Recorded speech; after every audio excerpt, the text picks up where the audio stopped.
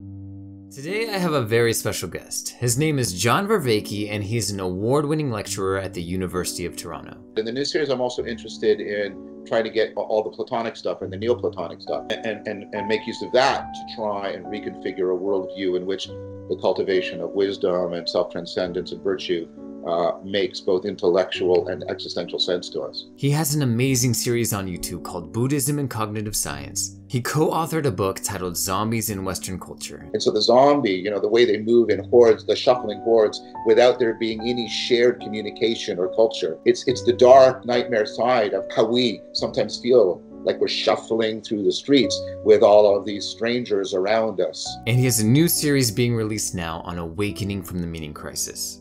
I don't want to build my audience on the back of controversy. Politicizing these issues, thinking that they're issues of the conflict of political ideologies, is something I want to deeply undermine, because that is precisely one of the things driving the meaning crisis. John is doing some amazing work. I felt very lucky to speak with him, and I hope you guys enjoy. I thought we could start by discussing some of your background and education and how that has led you to this topic of meaning, which is so central to your work. Sure. So I started out, I was doing a BA in Hamilton at McMaster, and I took a philosophy course and I got very interested. I read The Republic by Plato. I got very interested in the topic of wisdom and this quest for meaning in life. And by that time in my own personal life, I was post-religious. I'd been brought up in sort of a very sort of fundamentalist Christian upbringing, and I was sort of post that, and I was looking around. And initially I got very interested in what was going on, but as I went on in academic philosophy, although I saw its value, and I went on to get PhD and everything, and how it helps us better understand science and culture, the whole Platonic Aristotelian quest for wisdom and meaning in life and self-transcendence was not being discussed very adequately in academic philosophy. So I started to do stuff extracurricular, which I've continued to this day. I learned Tai Chi Chuan, I learned Vipassana meditation, meta-contemplation, a bunch of other practices, pranayama, yoga. I do all that. I teach some of it extracurricular. And then I felt this big disjunct between I'm doing all these sort of wisdom cultivation practices over here, and I have all this academic stuff. So then I decided to find, how can I put them together? So I went back and I did a BSc in cognitive science to get the scientific training. And then I went on and did more of that. And then I went into cognitive science. And by that time, it's just one of those weird synchronicities. The field had started to catch up. People in cognitive science and cognitive psychology, those are my two areas of specialty, do a lot of work on wisdom, meaning, all this stuff. So a lot of your work has been connecting the practical stuff you do in martial arts and all the education you've had. Yeah. So I think I heard in one of your classes that you said you went to school for 17 years. Yeah. Is that right? Well, I went to university. Yeah, I went to university for 17 years because you need to get very good expertise in one of the core disciplines. So I had done had got up to my MA in philosophy, so I had got quite a bit of expertise in that. And that's when as I mentioned, I realized I really wanted to do cognitive science, so that I went back into the cognitive science, and then I went back and did my PhD. And so adding in that whole other undergraduate degree, and then a longer PhD, because I was integrating stuff together, that really added quite a bit onto it. So philosophy, that was kind of your first interest, right? That was my first interest, yeah. Okay. Because it was right when I started reading Plato and Aristotle and all these philosophers, is right when I came across your videos, and you had some of the best explanations, because that's not the easiest thing to jump right into is Plato. And yeah. Oh, thank you. I mean, I've been privileged to teach at U of T for, I guess, 25 years now, and so had a lot, and these are really bright people I'm getting to work with. So that has afforded me an arena in which I can really practice refining, explaining these ideas. And so I really appreciate that opportunity, because I think these ideas are really pertinent and relevant to many people today, and making them accessible and making them sort of vibrant again for people is one of the things that I consider one of my important goals. Mm-hmm. So a lot of the course, it builds up to Buddhism, and you talk a lot about practices of mindfulness Yeah, and how people can integrate that in their lives. And there was something really interesting you said about mindfulness, that there's something we get wrong in the West, and that is how we interpret the Buddhist notion of suffering. And that was a really interesting point. I was wondering if you could expand on that a little bit. sure, sure. Um, so part of the argument is that we've typically understood suffering as the experience of pain.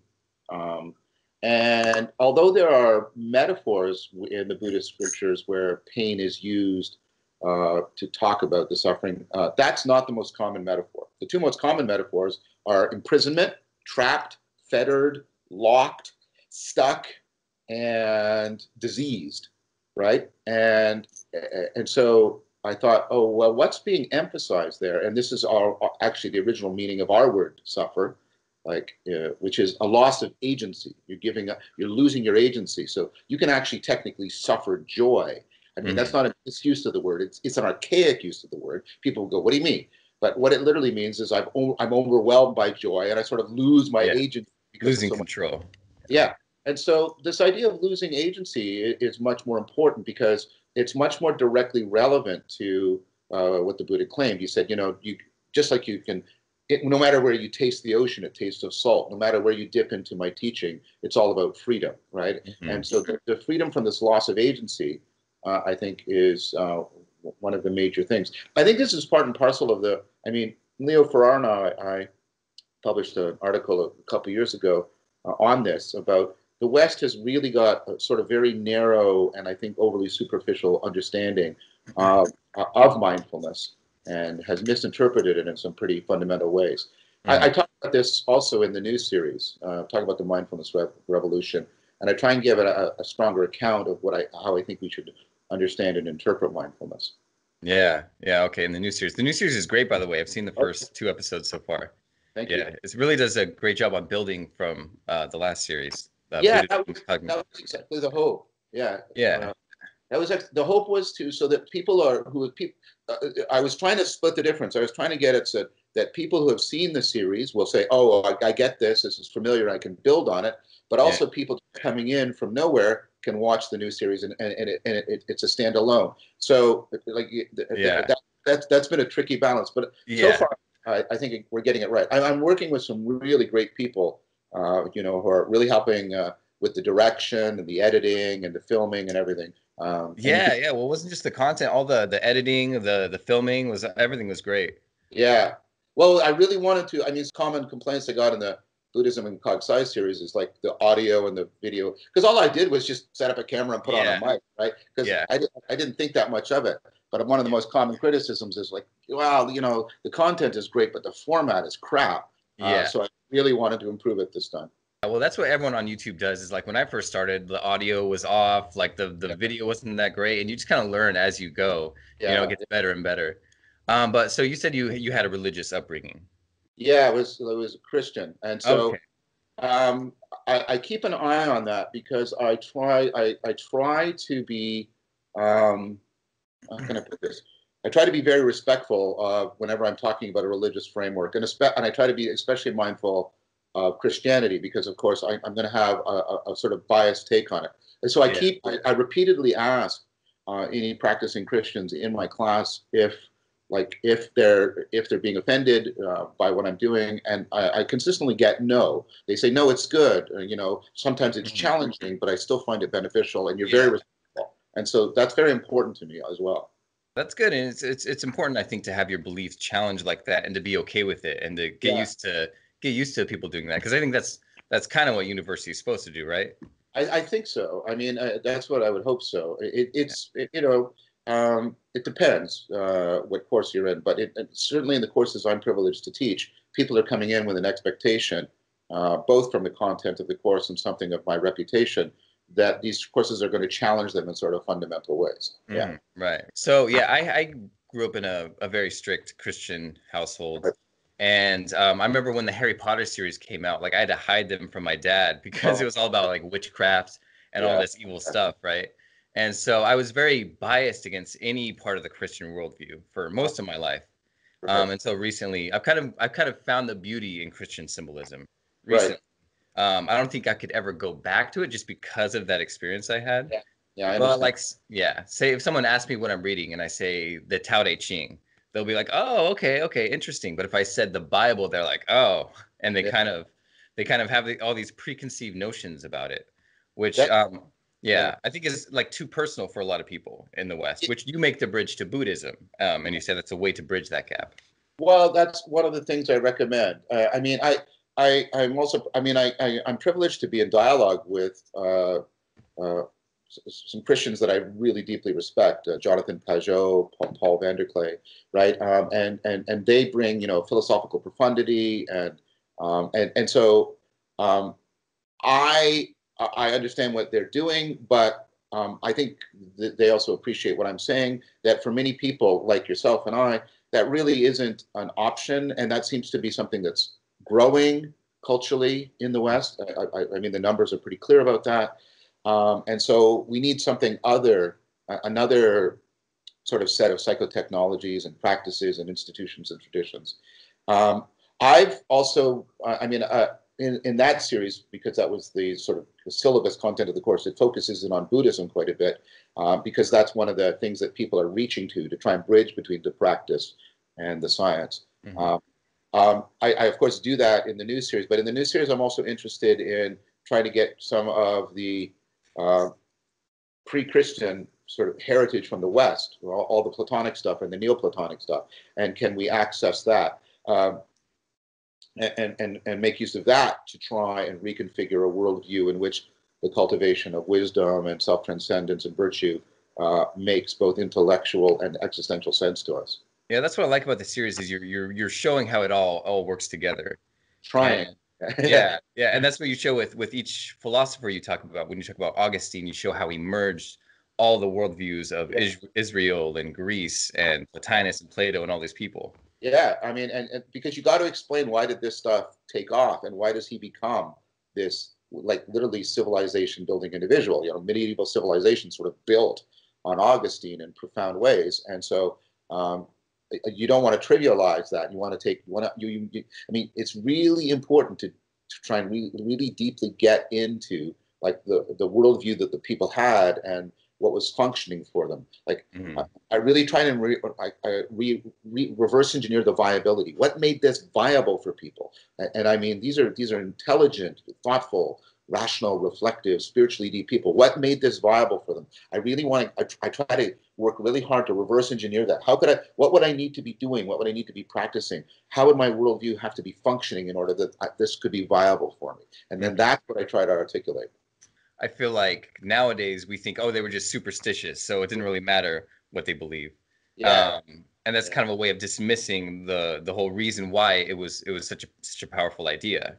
Exactly, and the problem with that dismissal is it, you know, we tend to we're building all these blinders that prevent us from looking for things that might be structurally or functionally analogous right now, right? And the thing is, I make it clear in both series, like I'm not saying we go back to these things. This is not a nostalgic thing, but it's like if we understand them properly, that will give us, when you reverse engineer, you get the capacity for renewing your engineering, like Yeah. to try and make something now. I see my project, and I hope people don't misunderstand when I use this term. I mean it respectfully. I'm trying to salvage everything I can Yeah. from the You're not trying to to get. convert anyone. No, no, no, Yeah. no, no. I want to salvage as much as I can from all of this vast heritage, and so that we can appropriate this legacy and retool ourselves for confronting the meaning crisis right now. And you also talk about a lot about in the new series shamanism and Yeah, altered states and yeah, a lot how on that that. factors in. Yeah. Do you receive any pushback talking about that in an academic setting? A little. Yeah, so there's when we get into like yeah, the third and fourth uh, video, fifth, there's even more because that's a lot of work I've been doing. Depends. So in one sense, very strong academic support. I was invited by Lori Paul, who I constantly recommend in both series, down to Yale to talk to her class on all this stuff, Uh-huh. psychedelics. So they're like, wow, that's a, that's like, oh, that's pretty official academic appreciation, right? Yeah. But I've also had within at U of T, to have people saying, blah, blah, blah, like, oh, what are you doing? And I was saying, well, like, this is really important research. And there's lots of people working on it. So they can't deny that it's scientifically valid. But yeah, there's still this like, I Yeah. get that response from some people. And then it's like, you know what? People, so my official position, just to restate it, right? And if anybody's watching, they can, right? Government people, like, I'm against prohibition on any substance because it doesn't work. The data on this is really clear. Like, we're going to pay attention. Prohibition doesn't work. It doesn't affect addiction rates, right? And the chemical dependence model of addiction is moribund. It's obsolete. That's not how addiction works. So justification is obsolete, and the data shows it's ineffective.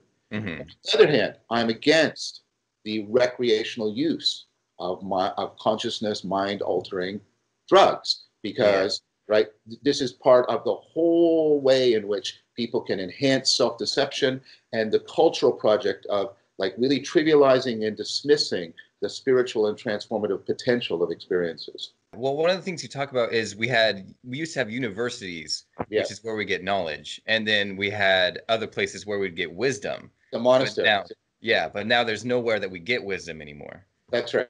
I'll often do that in the class. I'll say, well, where do you go for information? Well, the internet. Where do you go for knowledge? The university, science, and then where do you go for wisdom?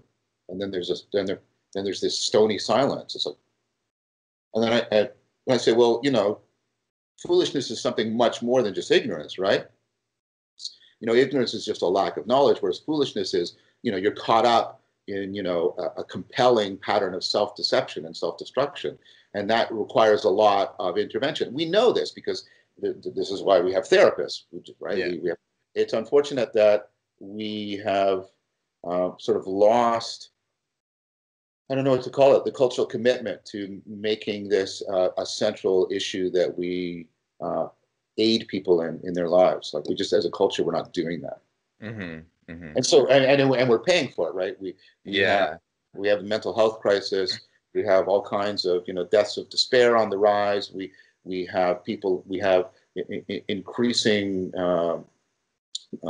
sense of nihilism and cynicism in our culture. And it's eroding our political institutions at a very rapid rate. All this kind of stuff. We're paying for it very deeply.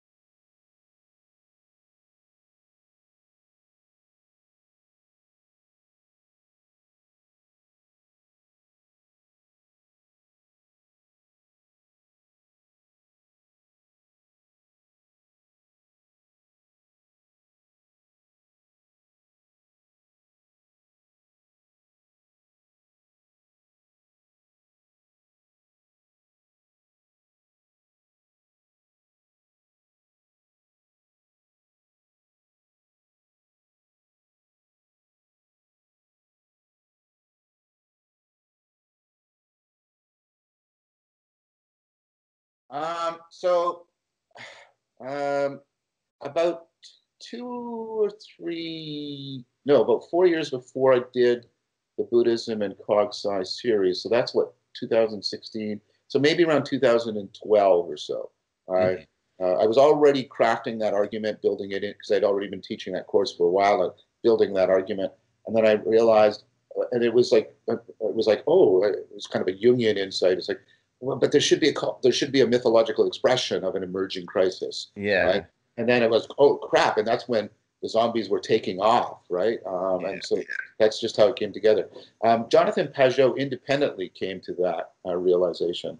Oh, he did. Okay. Yeah, Because I yeah, had seen you guys talk, and that's interesting. yeah. That's how we actually met. He independently came to it, and then he was giving a talk, and he mentioned he did quite an extension, not just a mention. He did a quite extensive exposition. On the shout out, I'm John Vervaeke. What do you think? And he said, "Oh man, we got to talk." And so yeah, that's how we ended up doing the talk on his channel. Cool. Yeah, that's interesting that you came to those two conclusions simultaneously. And I Yeah, know he talks about how the zombie is a perversion of the death and resurrection yeah. myth We, in Christianity. And yeah, that's probably how he got to that. And you make the case in the stuff you talk about how Christianity was the scaffolding that basically held up our society for so yeah, long. And yes, yeah. so the zombie when it perverts that story, it's like all that history is just being wiped out. Yeah, I think that's yeah. So my co-authors and I, Christopher Mastropietro and Philip Misevic, we were talking. That's why we were arguing, right? That it's not just the zombie; it's the zombie apocalypse. It's the combination. It's not only a perversion of the resurrection, right? Which yeah, Jonathan also talks about. We talk about how the apocalypse is a perversion of the Christian notion of apocalypse, which is Mm-hmm. the culmination, the redemption of all of history. It gives history all of its meaning. And of course, the whole point about apocalypse in the zombie mythology is it doesn't redeem the world, or it opens into this sort of vapid nothingness, right, going forward. Yeah. And the sense that the world is ending, but not in any way that's affording redemption or restructuring or changing.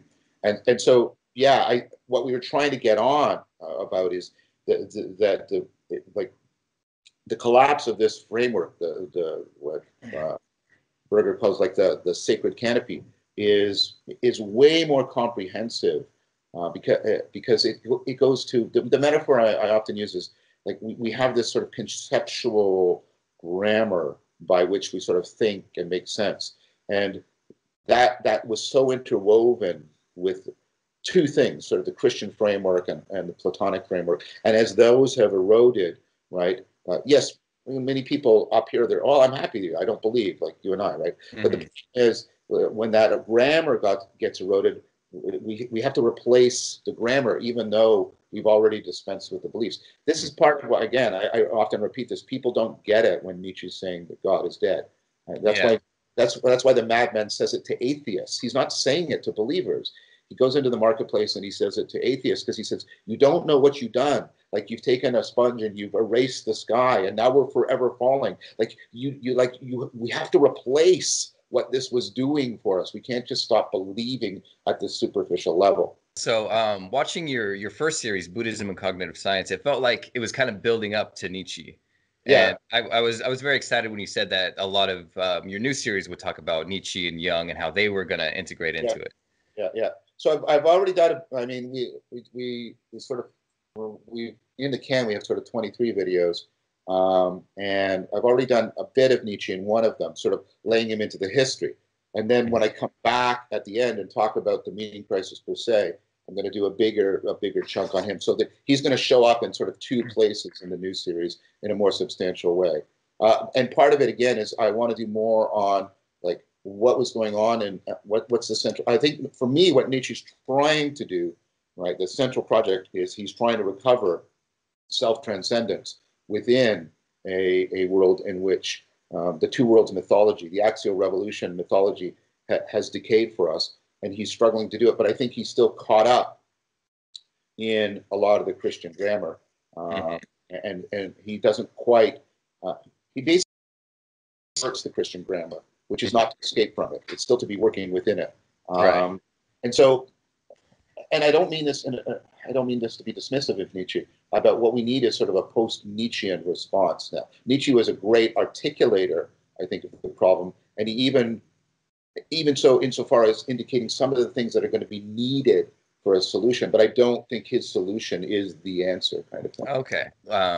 we talk about the collapse of religious belief, and it seems like we project that belief out onto other things that aren't a religion, and that's worked out disastrously, right? Yes. So, I mean, I talk quite a bit more about this in the new series, right? Because I take the history farther than I did in the Buddhism and Cognitive Psych course. I talk about post-romantic pseudo-religious ideologies like Nazism and Marxism, and nationalism, patriotism, all these surrogates, and even stuff we're doing now, which is, people who are, I'm not religious, and yet they're obsessed with superhero movies, Yeah. and they try as much as they can to symbolically live in that world, and identify with individuals. And so, yeah, there's a lot of the attempts, and many of them are nostalgic, in a critical sense of that term, attempts to Yeah. try and replace that grammar. But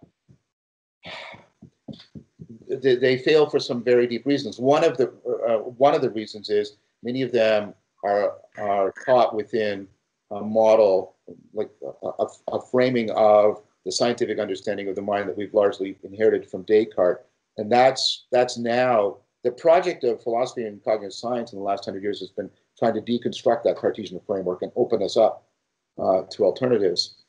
Like, one of them is even to think about, we even use this as a synonym, to think about religion as a system, as belief, as a system of beliefs, that belief is the primary thing we should be like focusing on. And Yeah. so we keep trying to create ideological responses to the meaning crisis without realizing that it pervades into much deeper levels of the psyche than are reached by just our sort of introspectable beliefs.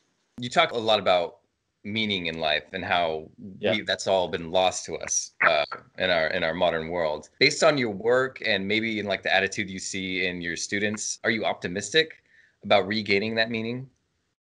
Yeah. I mean, so, well, on most days.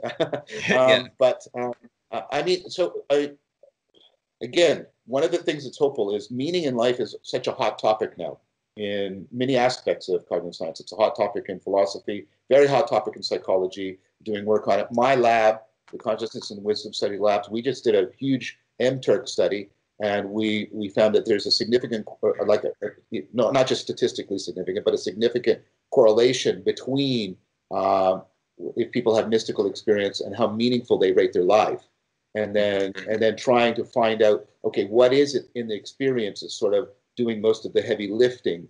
And this lines up with other work by Samantha Heinzelman and others, that it's sort of the insight-like machinery of your cognition. It's sort of this making coherence, making sense, right?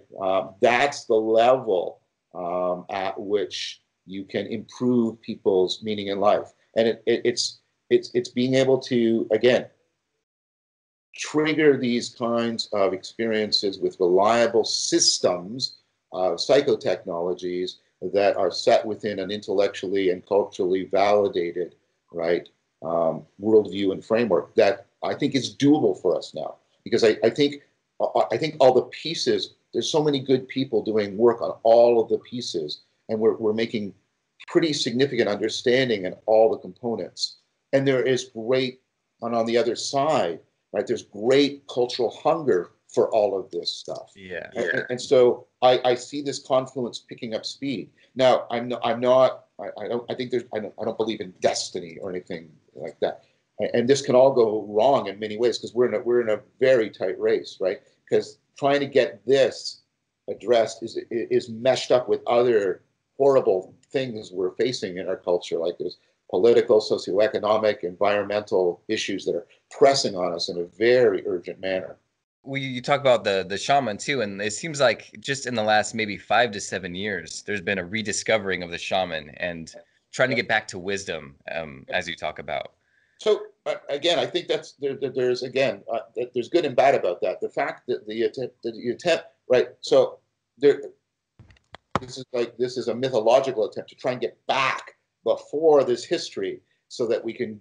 And I think there's sort of like, I don't want to call it an unconscious, but this sort of semi-conscious understanding that we got to somehow get back to this machinery that's been layered over. And I respect that. And then the idea that altered states of consciousness and transformative experiences play an integral role in self-transcendence, and self-transcendence itself plays an integral role in the cultivation of wisdom. You really can't overcome pervasive self-deception unless you're doing powerful self-transcendence. Those two are just locked like this together, right? I think that all is very good. The problem we have, and this is, I think you noted this in the old series, and it's in the new series as well, is our culture tends to commodify and trivialize things and displace them from an ecology of practices. Like, again, too many people are just sort of taking shamanism and then I'll just practice it on my own as somebody in North America in the year 2019. And that has no problems from something that, is from the upper Paleolithic era, right? Yeah. And others, like, come on, that you have to pay attention to, like, what, like that. So yeah. Well, yeah, there's like this hubris in thinking you can do something on your own that has this thousands of years of history behind it, and you're like, I'm good. I can do it on my own. Exactly, and so this is part of the problem we face, right? There's a bit of a cult of individualism that we've inherited in the West, and this is part of the Christian heritage. The Christian heritage tended to give us the sense of the value of the individual because of its mythology of the individual soul that was destined to return to God, and that has had a lot of positive benefits for us. But we have tended to come to this idea of the completely self-reliant, self-made individual, which is a mythology, right? There are just so many ways in which that's not true of us. In fact, one of the exciting things that's going on in cognitive science right now is to understand how much brains work in networks, in what's called distributed cognition.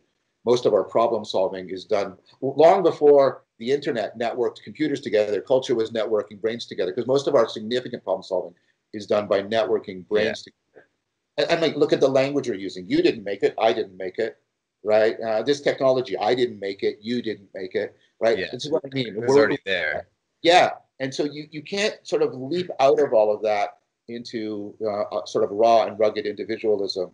Now, everybody, please, that's different from the moral argument that we all have to bear individual responsibility for our actions. I'm not denying that. I'm making a point. I'm making and part of my point is we shouldn't confuse the fact that we are individually morally responsible with the fact that our cognition often works in a distributed fashion. So do you think it's taking individual responsibility, but doing that within a culture and within a community? Exactly.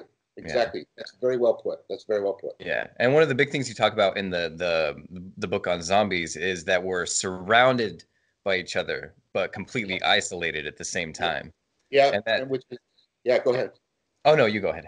I was just going to say, I mean, and the zombie just captures that and reflect. I mean, myth. The point about myth, right, is to reflect back.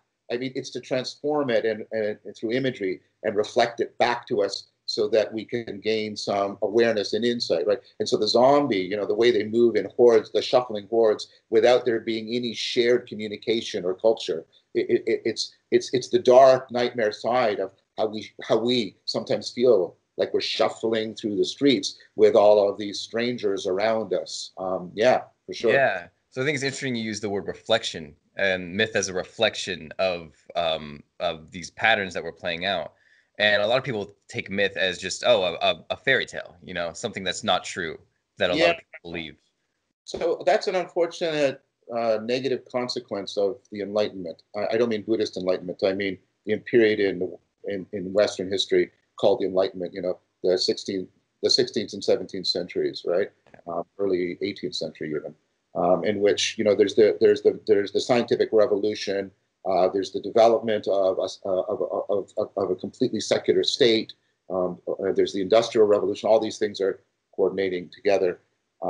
And there was a project of trying to understand everything before that as, superstitious or inaccurate or incomplete or something like that. And I think that has led us to misunderstand myth. And the problem is the misunderstanding is on sort of both sides of the debate. People who see them like, so the point about, like I say, the point about myth isn't to give us literal stories about some past, Something that right? actually happened. Yeah. And so I think fundamentalism is very much the same mindset applied to the myths as the people who reject myths, Hmm. because, right?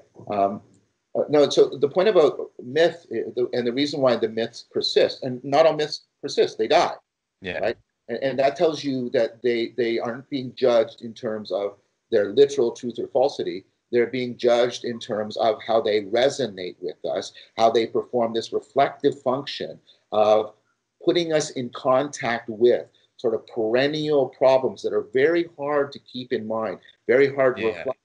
I mean, think about the fact that many of the things that you really, I do this in the lecture, so you're familiar with this. Many of the things that we very value, it's very hard to hold in mind. Like holding justice in mind is very hard. We need a symbol, we need a myth. And then if you can tell a story around the symbol, it becomes more efficacious. And if there's a story, you can put yourself into sort of a participation, you can get involved. And so what myths do is they help us, right? They're about these perennial problems, these perennial patterns, and they give us ways of holding these otherwise difficult things in mind and involving ourselves with them. That's very, very powerful. That's why Yeah. people want to be zombies. That's why they go on these zombie walks. And you like, Yeah. why are you doing this? Like, what's going on? Yeah. Well, a lot of religions they you focus on ethics and being a good person, and you say like, why do I need a story to tell me how to be a good person? But it's like you say, it's hard to hold that in your mind all the Yeah, time.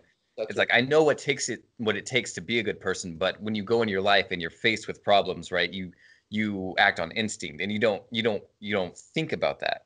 That's right. This is people who say this. Well, the point you just made is, well, what do I need a story for? It was because I mean, your autobiographical memory abilities are something that you don't aren't natural to you. You like, look, we practice narrative all the time. Like Yeah. like everywhere. We get up and we read stories and we look stories, and when you meet somebody, you tell them your story. And if I ask you who you are as a person, not as a biological organism, but who you are as a person, you tell me your autobiography. And when you're watching the news and you don't know the story, oh, why did that happen? You get all upset. But when a story is given to you, you relax, because stories are how we actually create that autobiographical sense of ourselves extended in time, into the past and future. I'm going to talk more about this in the new series. And so, like, no, stories are, again, they're part of the grammar of your agency as a person, as a moral agent, right? Yeah. And so that's why stories matter. Yeah. And one thing I love about your work is it's very grounded in science. Like you talk a lot about the science of the mind, but it's very focused on the human experience, Yeah, and you yeah. focus on that aspect. Is that something you make a point to focus on? And I think that's why your talks are so captivating. Thank you. Thank you for saying that, because that's exactly right. For me, bridging between those is an explicit and constant goal that I use to guide me when I'm trying to do my work. Really trying to get right the science and the experience um, really, really well wedded together so that they're mutually informing each other. Yeah, that's like the North Star of my work. I'm constantly orienting towards that. And one thing you talk about is a very pivotal moment in our history, which is Descartes. Right. And you talk about one of his contemporaries, Spinoza, and how different our world could have been Yeah. Yeah. if we had followed the principles of Spinoza instead of Descartes. I was wondering if you could talk about that a little bit, how different it could have been. Okay. Yeah. Sure. I mean, so that's great. This gives me a chance to advertise for Spinoza. Spinoza is going through something of a renaissance now, at least within academic philosophy. There's a growing appreciation of his relevance, like how relevant he is now to us. Hmm. So the thing that was just a very, very quick thing about, so who is he, right? And so Yeah. the thing about Spinoza is he's a contemporary of Descartes. So he is a big fan of and is like enmeshed with the new emerging science. And so one of the things that happens with Descartes is we get mathematics wedded to science. Aristotelian science has no math in it. And so you get math as the core of science and mathematical reasoning. And so Spinoza is he is like Descartes' a genius, but Spinoza is too. His ability to like mathematically, logically reason is surpassed. When you read his book, The Ethics, but remember that title, when you read his book, The Ethics, it is like reading Euclid's geometry. It is, axiom proof. I'm not saying it's absolutely flawless, but man, talk about something that is logically rigorous, right? So you've got all of what was being valued in the Cartesian revolution, but, and this is the important point, it's called the ethics because it's about not just the new scientific worldview. It's about how can I recover, right, a sense of sacredness, blessedness, self-transcendence, wisdom. These are all terms Spinoza is really key to talk about within and completely consistent with that scientific method. So for me, Spinoza is like, he had, like, that's part of the North Star I was talking about. He was trying really wed them together. And when you read the ethics, it's not just the content. The way it's designed, it's really transformative on your cognition. It's like going through almost like I don't mean in terms of content, but in the effect it has on you. It's like going through a meditation course. It's not just changing what you believe, it's changing how you think and how you see, right? And so if that had been more central, right, then the project of keeping the two together would have been more central for us. And that would probably have led to a very different place than where we are now. Yeah, because Descartes kind of does away with all that stuff. He said the only thing that's real is this small slice of consciousness that I can prove 100% exists. Yeah. It's and also with Descartes, right? I mean, he does, like in the passions and stuff. He is interested with trying to help people sort of develop, and I think his whole project is a response to the emergence of the meaning crisis with the emergence of the scientific revolution. But I think he fundamentally misunderstood it. So I mean, I don't like it when people blame Descartes for everything. But I'm not saying you said that either. I think Descartes gets the existential anxiety and dread and that's going on. I mean, one of his contemporaries, Pascal, says, the infinite spaces terrify me. Right? Descartes gets that, but Descartes thinks the way to alleviate anxiety is by pursuing certainty, and he thinks that what the new math and what science is going to give us is certainty. And what we've discovered through the history of science, right, and the philosophy of science is no, science doesn't give you certainty. In fact, that's what's valuable about science isn't the content being certain, because it never is. It's that the process is so fantastically and elegantly self-correcting. That's what matters, right? And I think Spinoza sees that way better than Descartes, right? Way better. Okay, and so I know you talk a lot about practices. We need the knowledge, but we also need the practices in our lives. And you're a martial artist, right? Yeah. Yeah. What kind of martial arts do you do? Like I do Tai Chi Chuan, that's the primary one. I do different versions of it. There's a slow form I do. I also do a fast striking form called Fijin. I do a sword form as well. Okay, cool. Yeah. So I've done jujitsu for a long time. Sure, And that's yeah. just as a side. This is anecdotal. I haven't done any scientific investigation on it, so take it with a big grain of salt, right? But Yeah. a lot of people who come to my work often have kind of a martial art background. Right. So I think that gives them a way of understanding some of the stuff I'm talking about. Yeah, well, a lot of the stuff you talk about in like states of flow, like you definitely experienced that. And so there's this instructor, his name's John Danaher, and he had a really interesting way of describing why jujitsu and martial arts are so addicting. It's such an addicting practice. And he says that we are complex, unique problem solvers. But in jujitsu, we're not being presented with a static problem. We're being presented with another complex and unique problem solver. So I give this person a problem, they solve it, they give a problem back to me, and it just goes back and forth like that. And I thought that was a really interesting point that he made. I think that's an excellent point. That's why that's why other people are the best flow inducers for us. In fact, Yeah.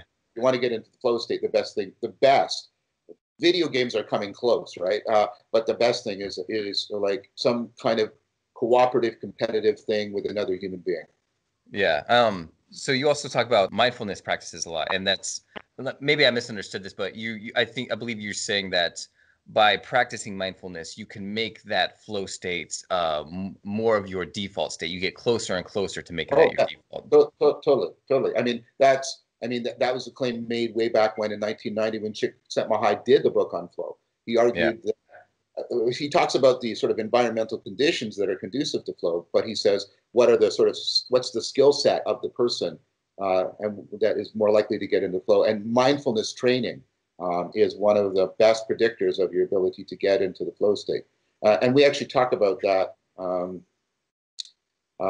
Leo and Arian, Leo Ferraro, Arian, Hera Bennett, and we published an article last year in the Oxford Handbook of Spontaneous Thought on flow, and we try to argue about the deep connect, like argue in the explained sense, the deep connections between mindfulness, insight, flow, and they all have to do with sort of how you're learning to discipline your attention so that you can restructure what you find relevant and salient. But you have to learn how to do this often, as you're saying, in this really complex, sophisticated manner when the environment you're dealing with is also complex. Yeah, environment's constantly changing. Exactly. And when you talk about flow, you also mentioned rock climbing a lot, which Yeah. there's this new movie. I don't know if you've seen it. It's called Free Solo. No. Oh man, it's amazing. It follows this guy, Alex Honnold, and he goes to some of the most dangerous rock walls in the world, and he climbs them without a rope. Oh. Yeah, so it's still crazy. It's just one step or one tiny finger hold is the difference between life or death. So it's just the state of mind you'd have to get in Yeah. to do something Yeah. like that. Yeah. And so in one of the scenes they scan his brain and they show that he has almost no activation in his Yeah. amygdala. Yeah. And Yeah. so like Yeah. they're saying it's not so much that he doesn't feel fear, but it takes a much higher stimulus than a Yeah. normal person. Yeah. And so I thought that was kind of an interesting point, like whether he was born with that or whether it was a thing that was trained over doing these dangerous things for so many years. It's hard to say. I mean, it's always G by E. Oh, sorry, it's always genetic environment interacting. You like the old nature nurture debates. It's genes. It's the Yeah. that's very moribund. Like the two are locked together in this really complex interaction. So he was probably constitutionally born with some dispositions, but there was also stuff in early upbringing, Hmm. things faced. But he also has probably cultivated this, trying to trace, like trying to find the silver bullet point of the Yeah. evolution is no, it's Yeah. not there. Yeah. So, but one thing I think is very we can have confidence in saying is that extended training and skills is definitely rewiring his brain in powerful and important ways. I Hmm. mean, that's what practice does. It taps into the neuroplasticity of your brain in important ways. Okay, so your book, Zombies in Western Civilization, that was one of the most disturbing books I've ever read. And I mean that in a good way. Like I feel like you need those experiences where you like have that existential crisis. Right. And do you think you'd probably say that in our modern world we already are alienated, but do you think we kind of need to realize that alienation before we can start to move through it? I think so. I mean, again, the mythology is trying to wake us up to the realization. The mythology isn't doing the theoretical work, but it's a psychotechnology designed to wake us up to the realization. One of the interesting things that many people, other people, there's a lot of people that are converging on this idea, right, of us being in a meaning crisis. Charles Taylor is talking about it with the malaise of modernity, right? Jung even talked about it way back when he did Modern Man in Search of the Soul, right? There's a lot of different people trying converging on this. But one of the things is often is that the deadening nature of the meaning crisis can often sort of make people superficially unaware of how much it is pervading their life. Hmm.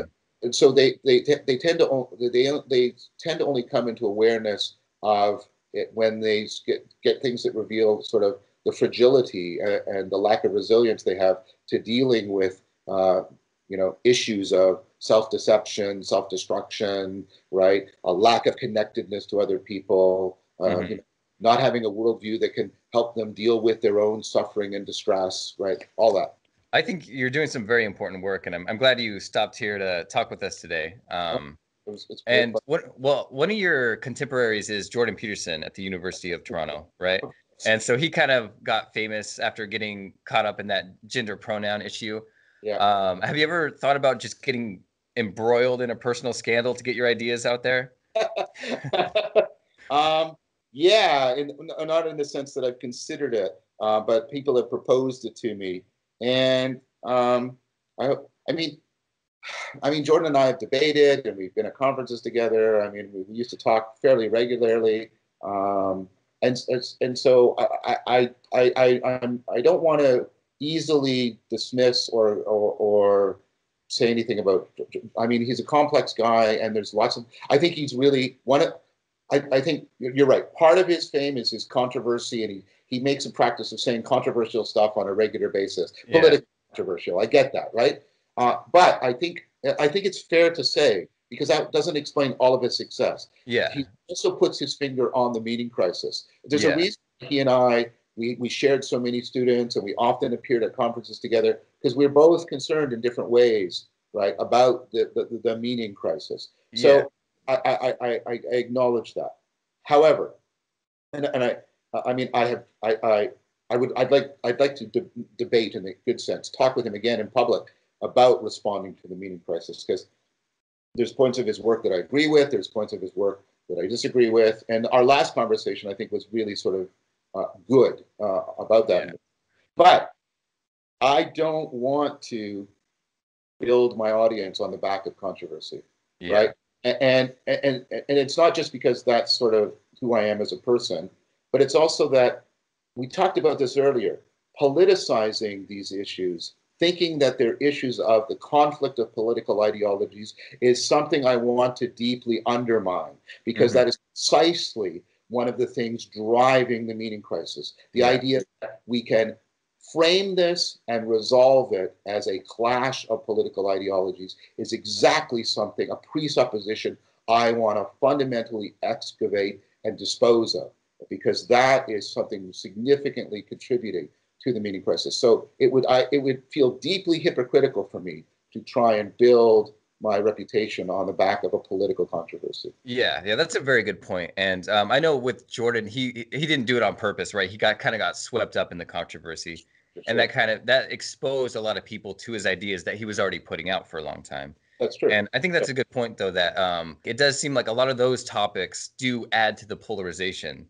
So people don't actually listen to you. It's like you say your point, they say their point, and no one's really making any ground or listening to each other.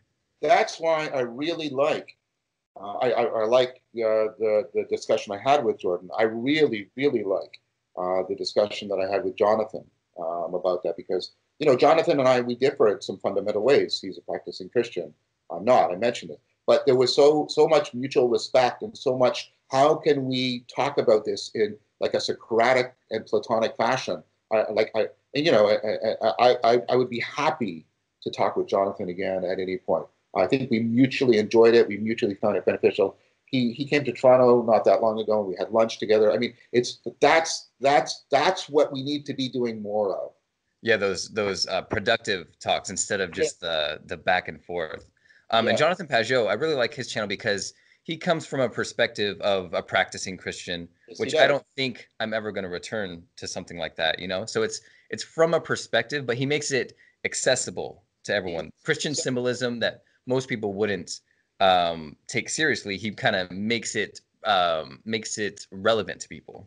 Totally. I mean, Jonathan is philosophically astute, and he is very open, right, to considering, arguments and points other than his Christian framework. He sees the value, I think, of other philosophical and religious framework, and I don't think that's false. I think he genuinely sees the value. But what's also important for me, I often say this as a slogan: don't tell me what you believe, tell me what you practice. And see, Mhm. Jonathan has a practice, and his art, that's not even a good enough word, right? But his art is a sacred practice for him, Yeah, and literally a sacred practice for him. yeah. And so, like, he's got a deep and profound practice, and I really, really respect that. And that means, even though we may disagree about things, we there's depth there that we can draw upon in conversation, and I find it very valuable to do so.